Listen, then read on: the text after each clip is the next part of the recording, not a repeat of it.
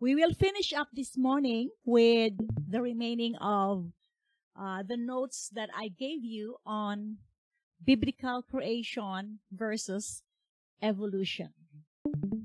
So this is the third installment.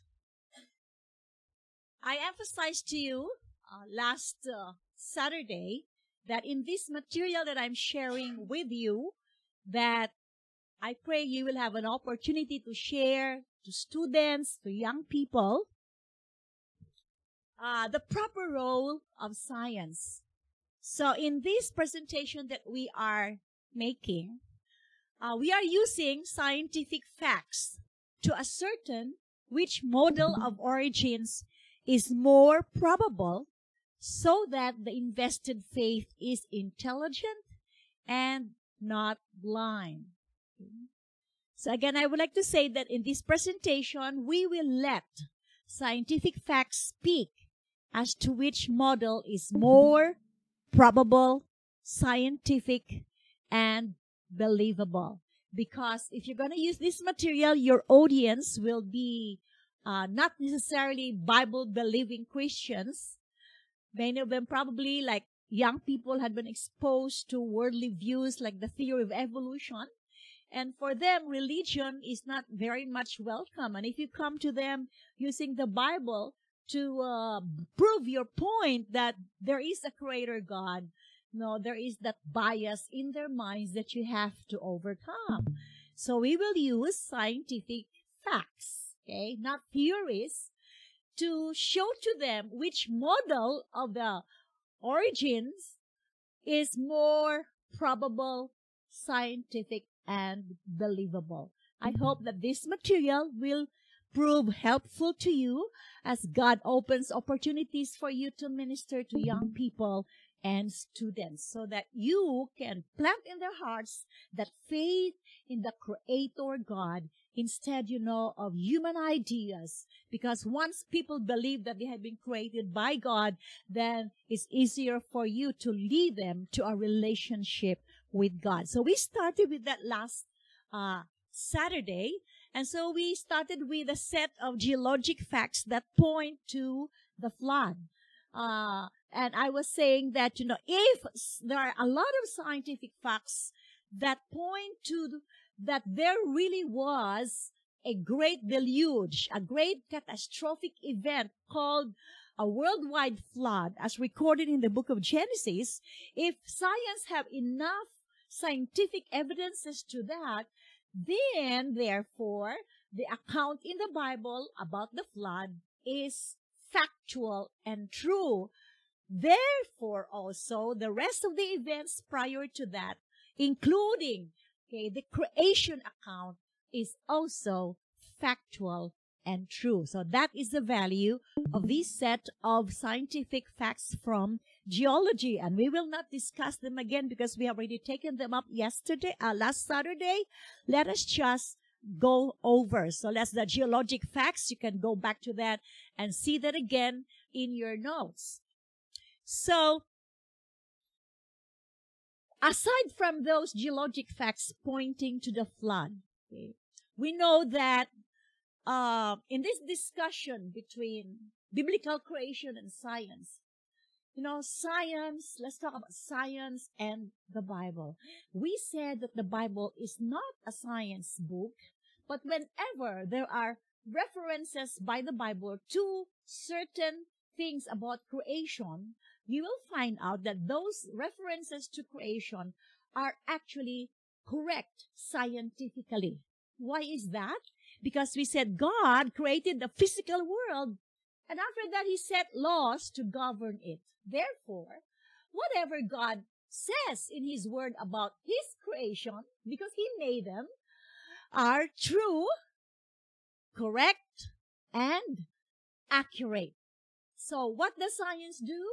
And these great scientific minds, and I'm thankful for them. I'm not against them. I'm in the field of science as well before I went into the ministry. What science does is science discovers, analyzes, and the creation. But the laws of science that men have discovered are the very laws that God have established to maintain order and sustain His creation. Therefore, even if the Bible is not a science textbook, any reference it makes to creation must be scientifically correct. So, this was the question we tried to settle last Saturday. Are there enough scientific facts to substantiate this? The one who made creation, what He says, and that is God, and what science have discovered and have established to be facts, do they agree? So that's the point I'm trying to say here. Are there enough scientific facts to substantiate this?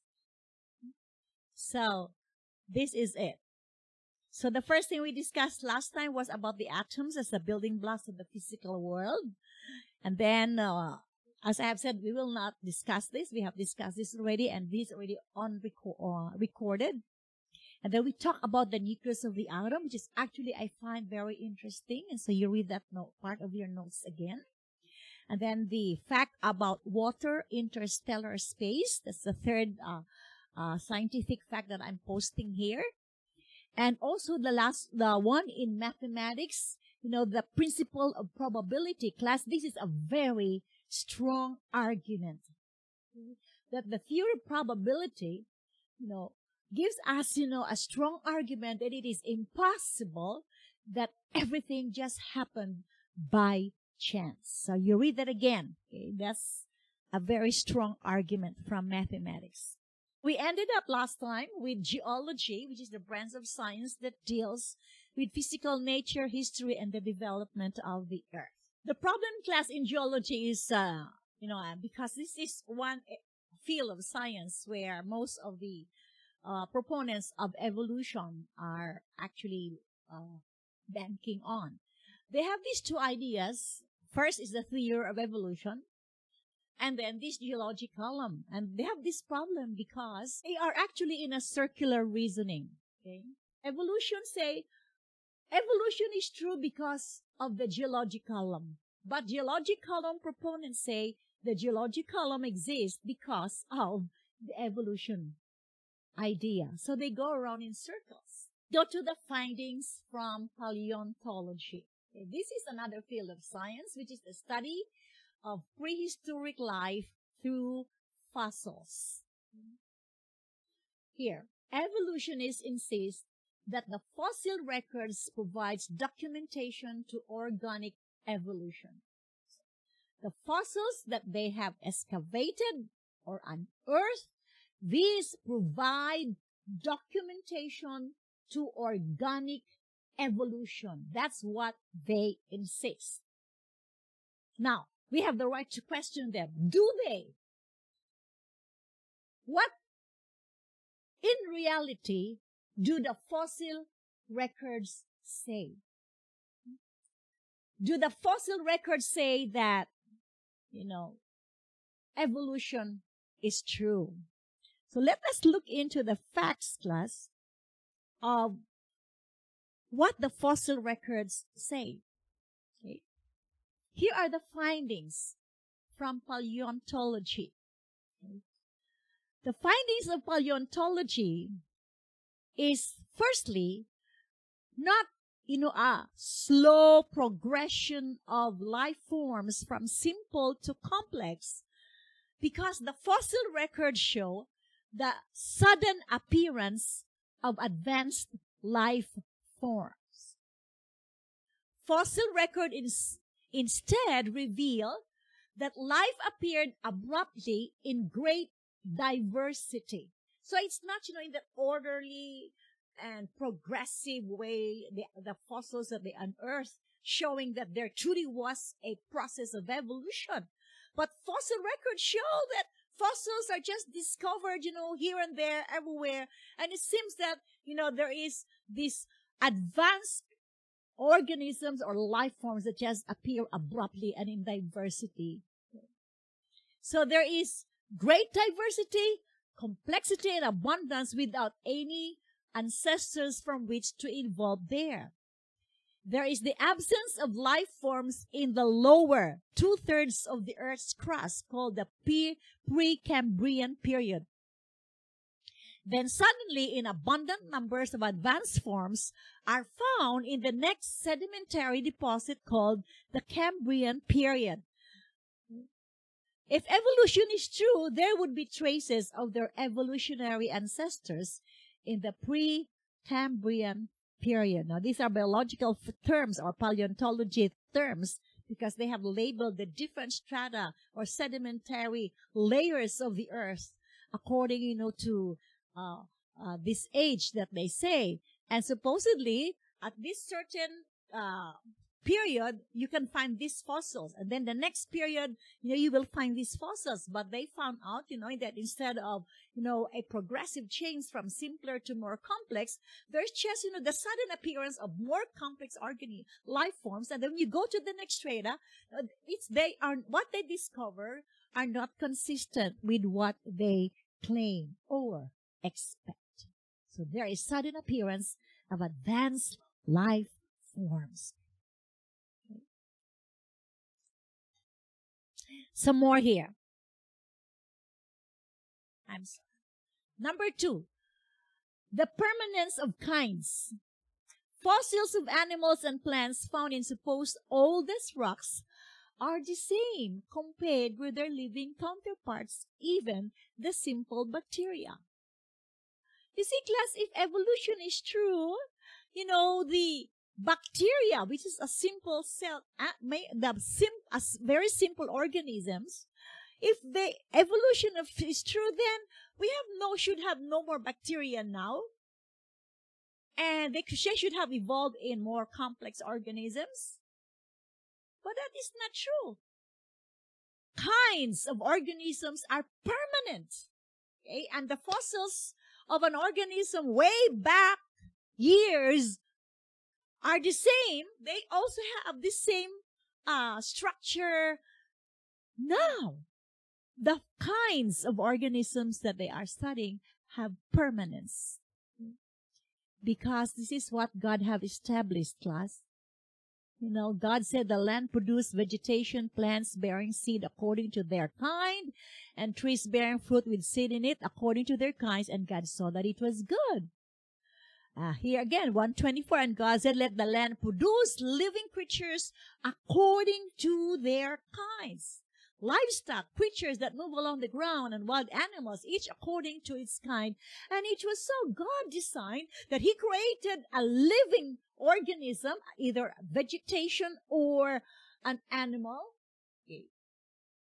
But these are to produce their own kind. They are not supposed to evolve into another life form. Di ba sabi natin, yung mangga ay dapat mamunga ng mangga. Yung aso, pag nanganak ang aso, ano yung anak ng aso? Sagutin nyo nga ako. Ano anak? What is the offspring of a dog? Good, puppy. All right. It's a puppy, but it's still a dog. Right? Bakit ganun? Why would they say? Because God established this natural law. Each will produce its own kind. That's why a human being will produce its own kind. Now, science have created hybrids.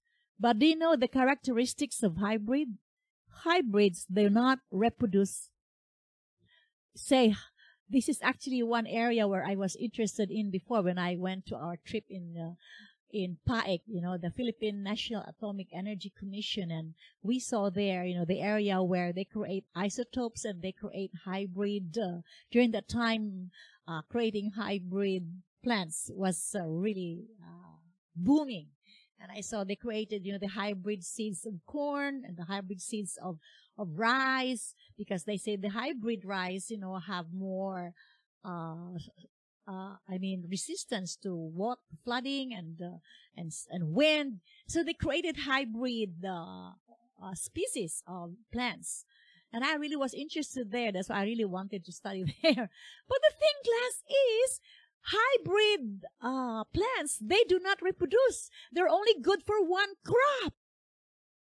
Because, they have already interfered with the original thing that God created, and that will not reproduce its own kind. Only that which God have created reproduces its own kind. Now, isn't this great, class? The Bible really is pointing to us that there is a God creator, and what He established in His words are still there. Another about paleontology is the absence of transitional forms. Now, this one I really find funny. There is the absence of transitional forms. This is what we call the missing links. If life has been in continual stream of transmutation from one form to another, then we should expect to find, sorry for that's wrong spelling, to find fossils of the intermediate stages between the different forms. But no fossils are found that can be considered transitional. These are the missing links. So look at here, I simplified the terms here just for you to see this. And let's have fun. Okay. Between the big jump from the dead matter to living protozoans, they say hydrogen, oxygen, nitrogen, somehow by chance, the simple-celled animals like the amoeba and the protozoa, were formed. I don't know how non-living matter can produce that. And then, between the gigantic gap from one-celled protozoan to the complex metazoan vertebrate, there are no links. There are no transitional forms. They still can find the protozoans or their amoeba, but there is no in-between to the next level of organism. There is no link between invertebrates and the vertebrates. Now, do you know your invertebrates? What are invertebrates? Okay, let's have a review of your biology. Okay, answer me. What is an invertebrate? No, skeleton. That's good. Vertebrates meaning, living organisms that have skeletal system, the bones, right? Good. So there are no fossils. Probably, if you will find one, it should be a living organism that have jelly. Have jelly for its skeleton. But they don't find that. Here, there is no link between the fish and the amphibian because that's the order. So I call that the fishbian. Have you found a fishbian? There is no link between the amphibian and the reptile. Okay. So we will call that an amphitil. Jellyfish. Okay. Have you found an amphitil? How about the link between the reptiles and the birds? Then you should find a rep bird. Well, probably Hollywood have created, some crocodiles that have wings, all right? But that is the product of Hollywood. But there are no fossils to substantiate that, all right? Number 8, the link between birds and mammals, because that's the next order. Okay. I can't believe this. Birds to mammals. The Archaeopteryx, okay, it's hard to pronounce this word, was offered. They have certain fossils that they found, and they tried to assemble pieces of fossils and assemble them together, and they would all right, yeah, these are funny combinations too, so I really want you to have, isn't it fun, all right? But you know what they offered, so every now and then they would come up with a living organism or a life form from fossils that they would assemble together, and they would come up with a proposal. Oh, this is it. This is a missing link. And then later on, as they find more fossils, they would say, oh, no, it's not that. It's not that. So they haven't found that link between birds and mammals. And of course here, the link leading up to men from an ape-like ancestor. Now they have proposed, how man, have grown from that ape-like structure, and gradually man straightened up, and now we have this erect human, the Homo sapiens. You tell me, how do you feel about saying that your ancestor is the ape?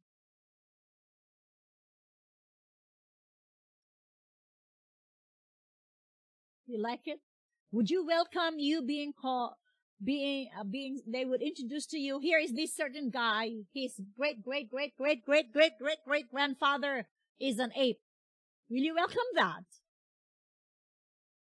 Of course no. Findings from biology.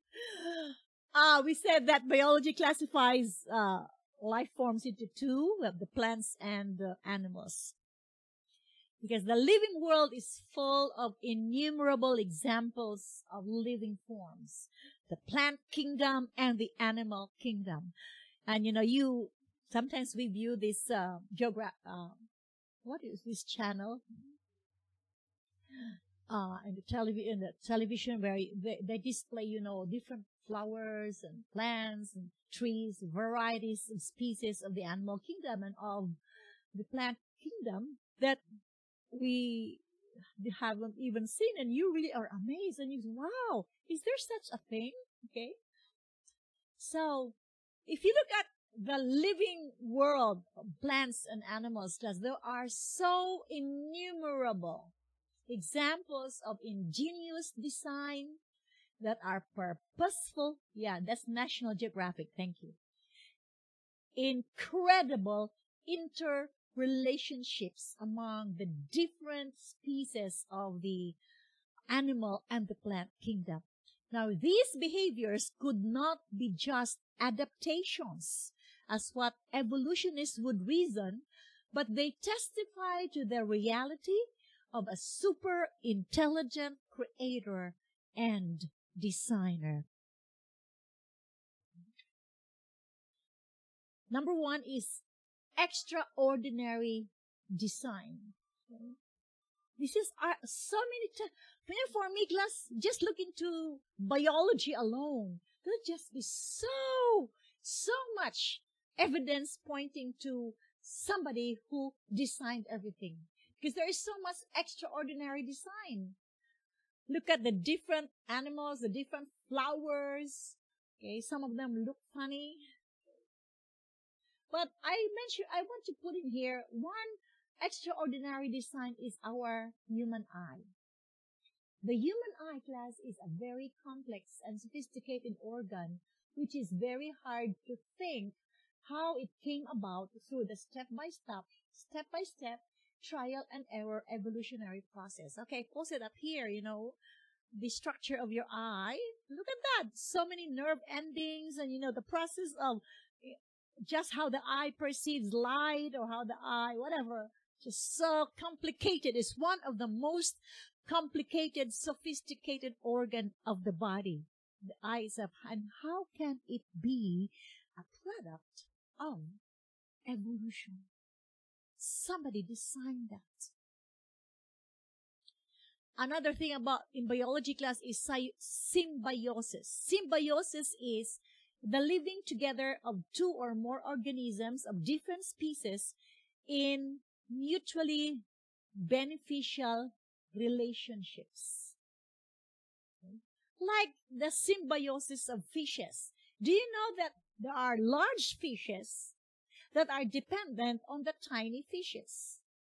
These large, probably like whales or other huge fish, they need the tiny fish to clean their teeth so that they will be strong enough to get their prey.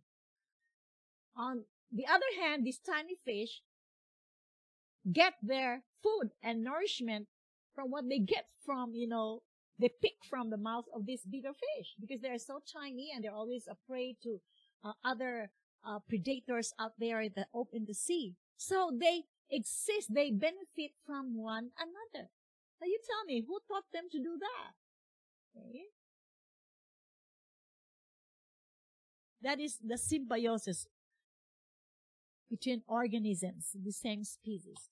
Another area in the findings from biology is the migratory instincts. Especially birds, for example, have been found to be equipped with navigational tools in their brain that enable them to fly along miles of unfamiliar land, especially in places where there are changes in seasons. When it's time before winter comes, they have to go to other places where, they cannot withstand the winter. And so birds would migrate. They would know somehow, it's time for them to migrate. And how would they know how to travel? How would they find the right places for them to migrate to? Thousands of miles through unfamiliar land. They don't have what do we have now? Is the gadget that we have? We don't have that. But God has given them that tool. Another one is visual beauty.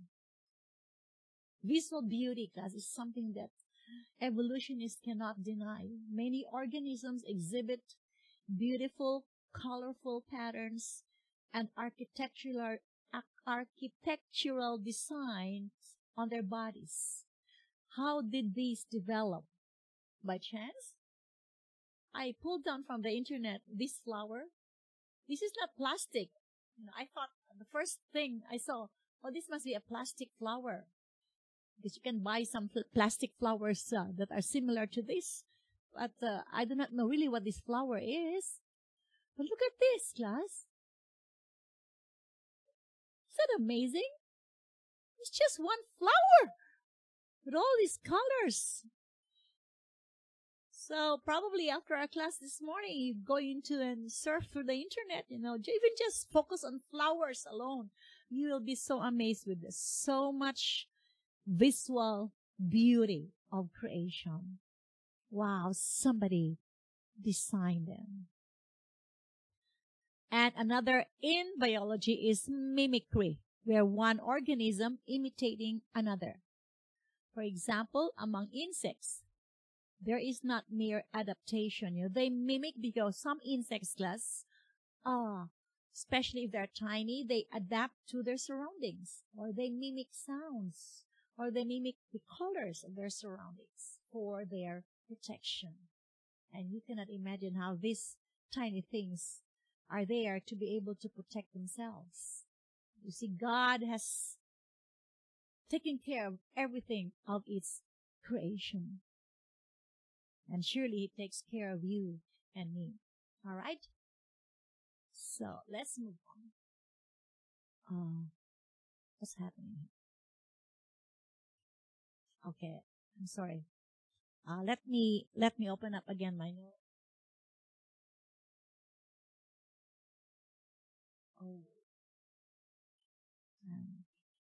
What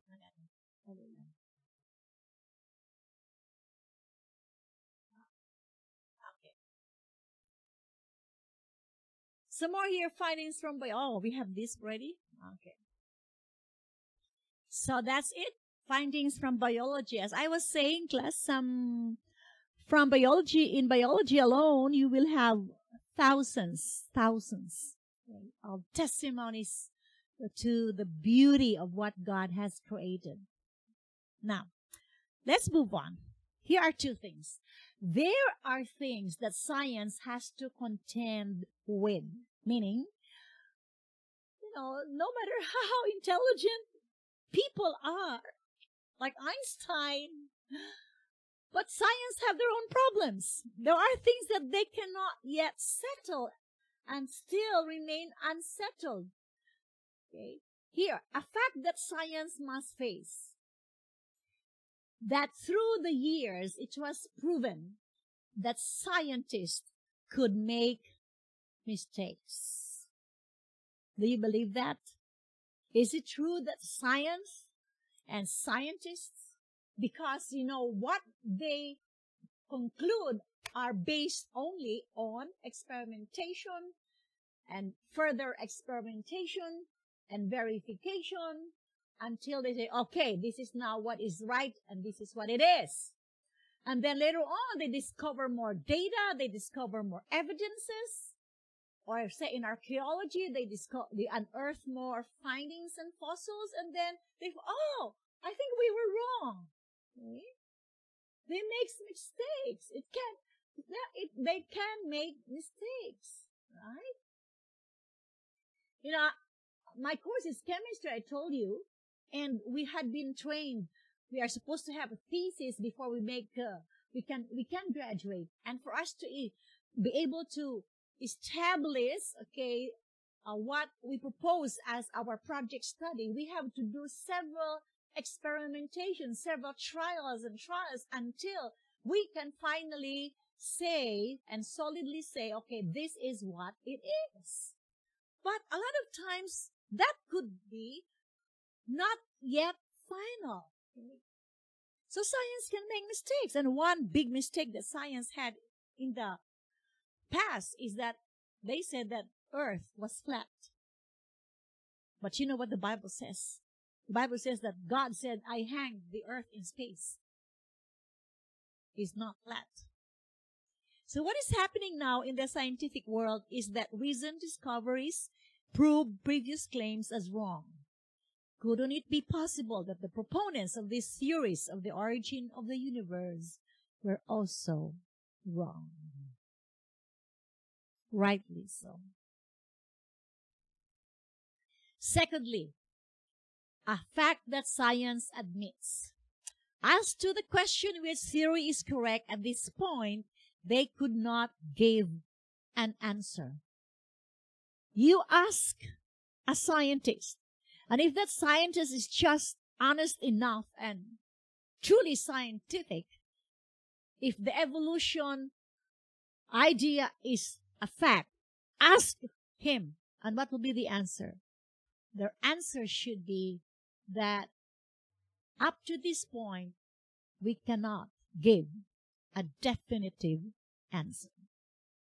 More evidences are needed to support any of the theories.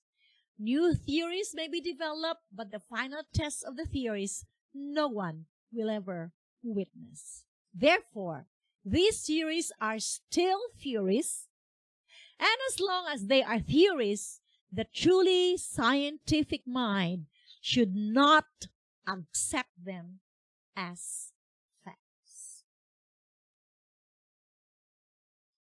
Okay. Here are other things that science has to contend with. Defects of evolutionary mechanisms. We found that already in biology. Like these three ideas. Lamarckism, class, is a theory of inheritance of acquired characteristics. This has been disapproved by the discovery that change can only happen through alterations in the genes and their contained DNA. Because the theory of adaptation, one organism by adaptation and mutation, they become another living form. But that has not been proven. And for you to do that, you have to change or alter the DNA. Because the DNA is that which gave specific characteristics to specific living organisms. And I think this is the reason why there is so much now contention over the COVID-19 virus, the mRNA, and that they said that how some of the virus, some of the vaccines are prepared by, and I don't want to go into that at this point in time. You can make your own research, class. Because your DNA is your identity. That's why there are somebody who claims that this child is his, their DNAs must be tested. Or if somebody claims, somebody comes up to you, I am your child. You say, what? How come you're my child? Okay. I don't even know you, okay? So to prove that, you must have to have DNA testing. So this has been not proven. People have to interfere with the DNA.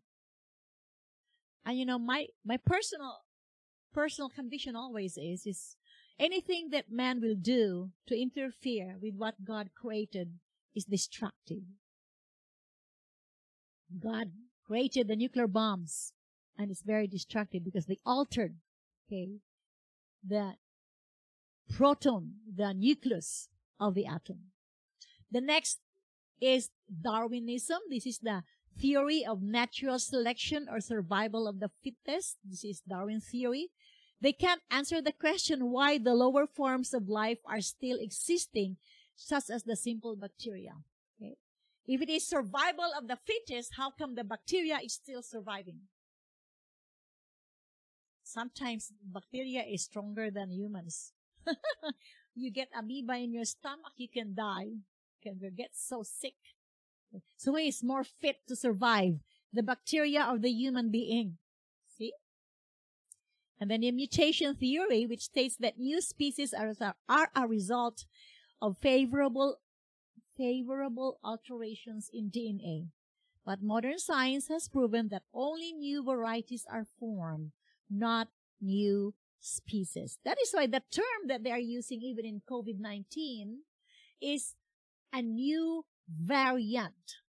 Okay? It's COVID-19 variants. It's not a new virus because mutations, which is a result of alteration of DNA. So is that giving you an idea how these variants can be produced? They produce variants or varieties of the same organism by making an alteration in the DNA. I don't want to go into the topic of COVID-19. Let's do that in another forum. Okay, so these are the things that science have to contend, class. You know, sometimes we in Bible-believing Christians are on the defensive side. You know, if you are wise enough and you know these things, you can put anyone who is a proponent of evolution to be on the defensive side. And so here are these tools that I'm putting into your hands. So the conclusion here is that creation points to Creator, which idea to explain the origins of the universe is more scientific and more probable. That I've tried to do to you, class, is have given you scientific facts to prove, to show that, you know, whatever the Bible says about creation are in agreement because, you know, God is the person who can rightly speak about what He created, and science only discovers them. Facts of science, okay, established facts of science, they agree with one another. So, creation points to a Creator. That's the conclusion. And sadly, this is what we read in Romans 1:18 to 22, why there is this going on contention between biblical creation and evolution. Look at this. The wrath of God is being revealed from heaven against all the godlessness and wickedness of men who suppress the truth by their wickedness, since what may be known about God is plain to them because God has made it plain. How did God make it plain that He has created the universe? Look at verse 20. For since the creation of the world, God's invisible qualities, His eternal power and divine nature had been clearly seen, being understood from what has been made, so that men are without excuse. You look at the creation, the varieties, the design, and all that I have just spoken to, even in biology, they all present to you proof that there is a wise creator, God, and people are without excuse. But what people try to do and insist, verse 21, for although they knew God, they neither glorified Him as God nor gave thanks to Him, but their thinking became futile and their foolish hearts were darkened. Although they claimed to be wise, they became fools.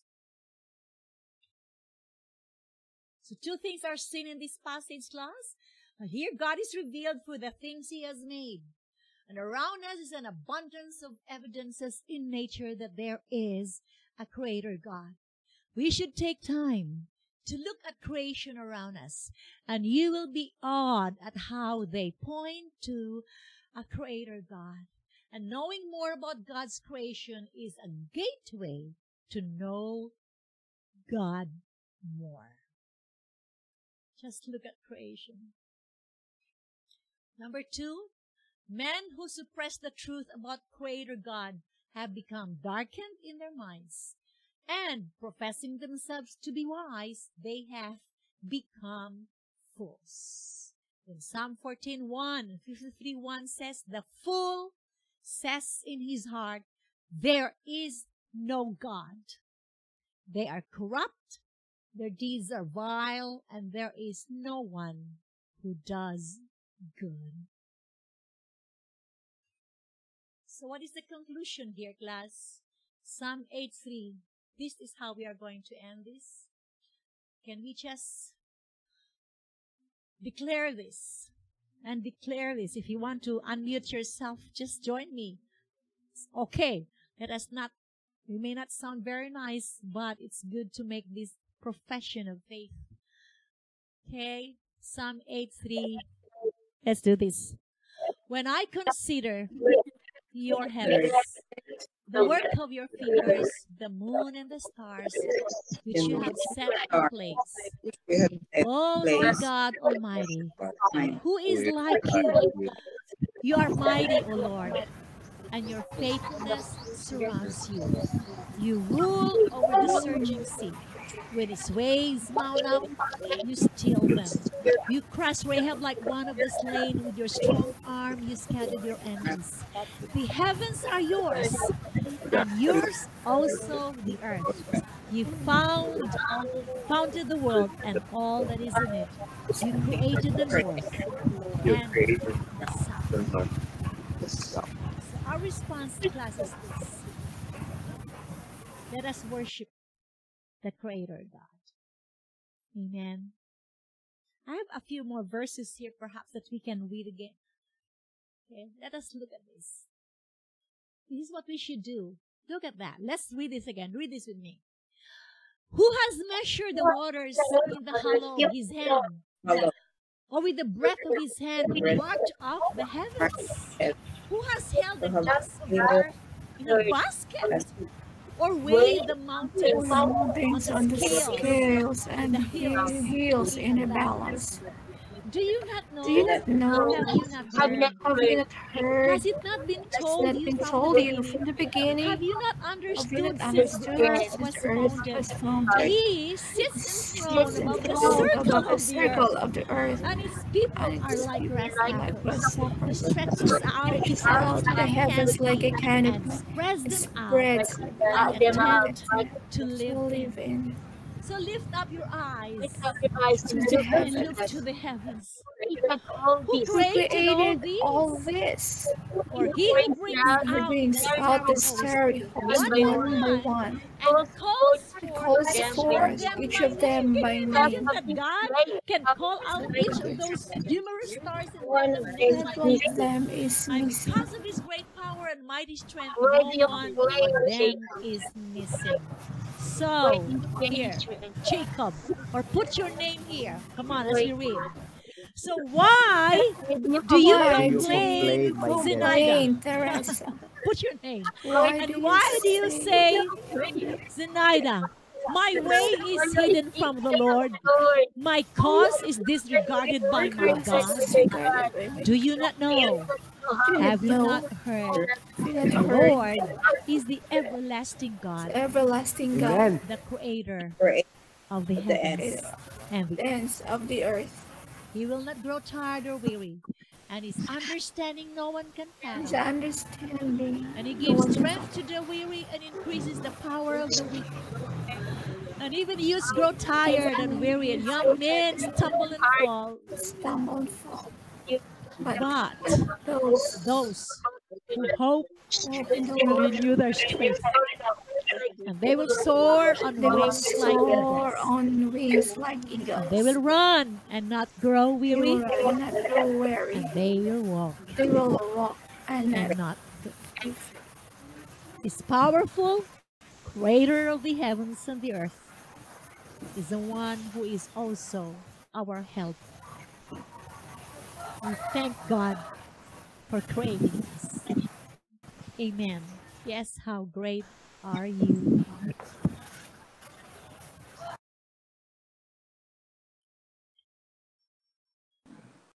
That concludes our lesson this morning, class. And if you have a chance, as I have said, share these notes to people. Beautiful experience to once more make that solid confession that God have created us and our lives are in His hands. God bless you.